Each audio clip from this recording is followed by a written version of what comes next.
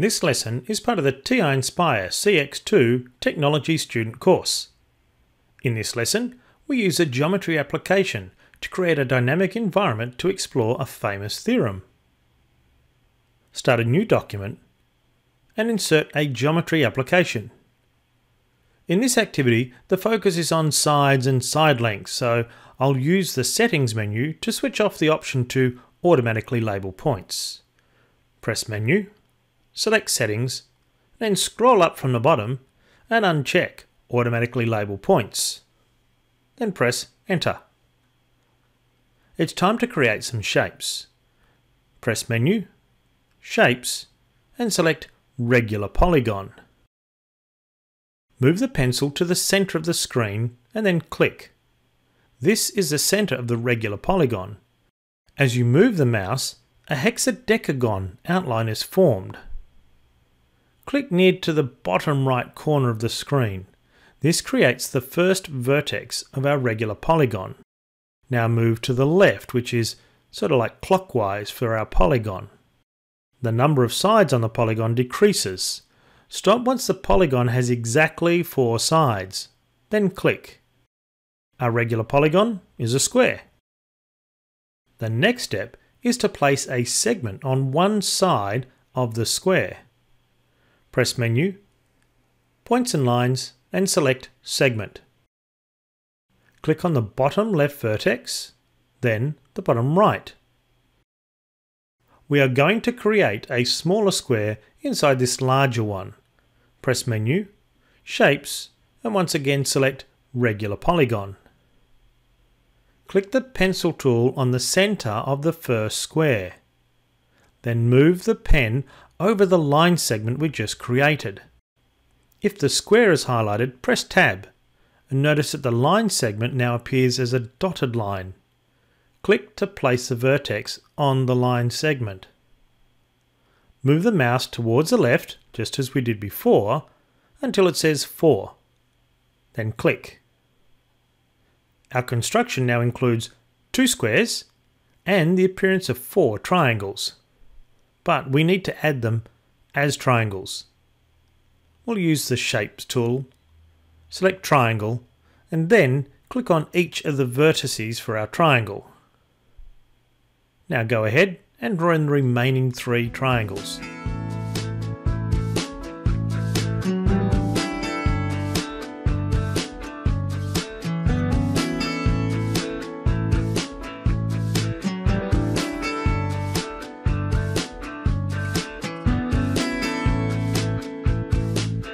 The final part of our construction is to create line segments which we can use to label. Press Menu, select Points and Lines, then Segment. We'll create 3 line segments corresponding to each side of the 4 congruent triangles. Now press Escape to release the Segment tool. To label each of the line segments, move the mouse over a line segment. Notice that the tooltip says Segment. If it says Triangle or Square, press the Tab key to toggle through each of the objects in this region. When the tip says Segment, press Ctrl followed by Menu and select Label. I'll label this first segment A. Now go ahead and label segments B and C.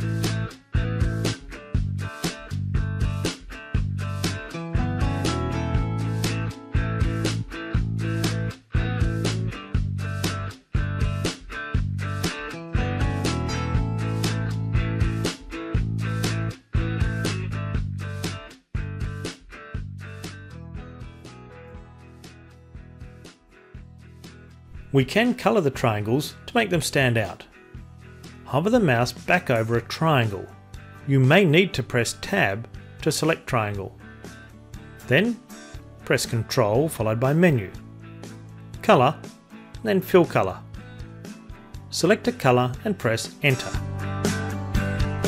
Now go ahead and fill in the remaining triangles and do them in the same colour.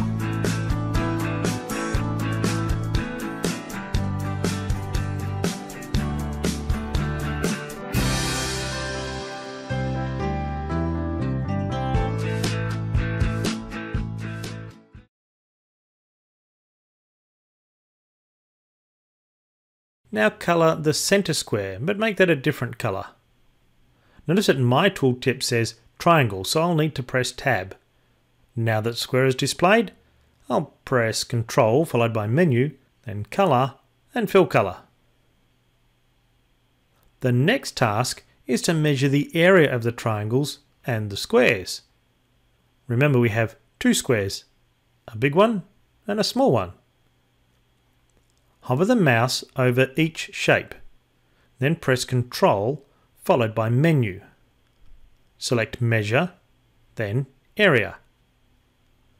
I'll place the area of the squares to the right of screen and the triangle areas to the left.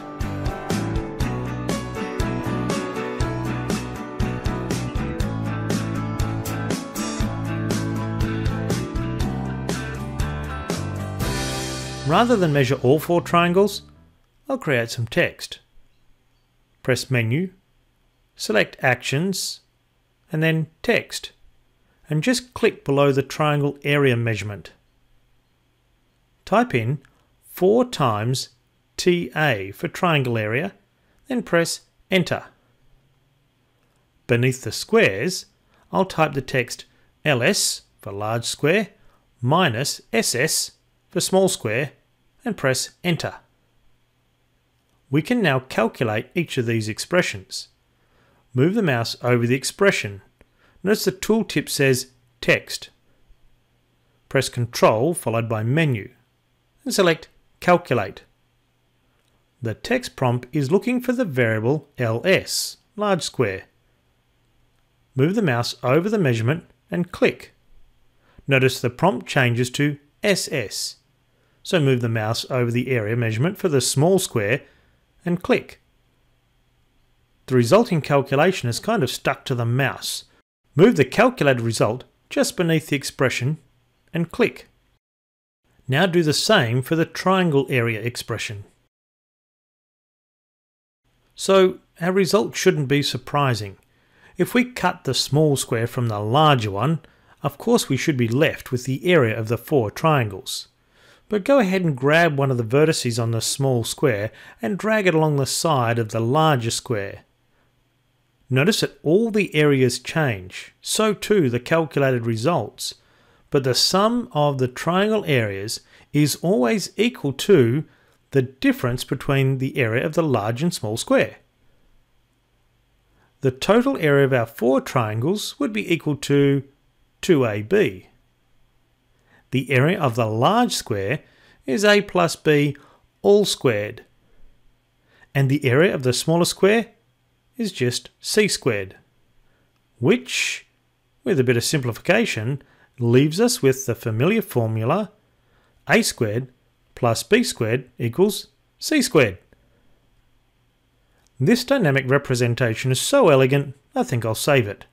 Press Ctrl followed by S. Select the folder and type in the name. That's all for this lesson. Thanks for watching.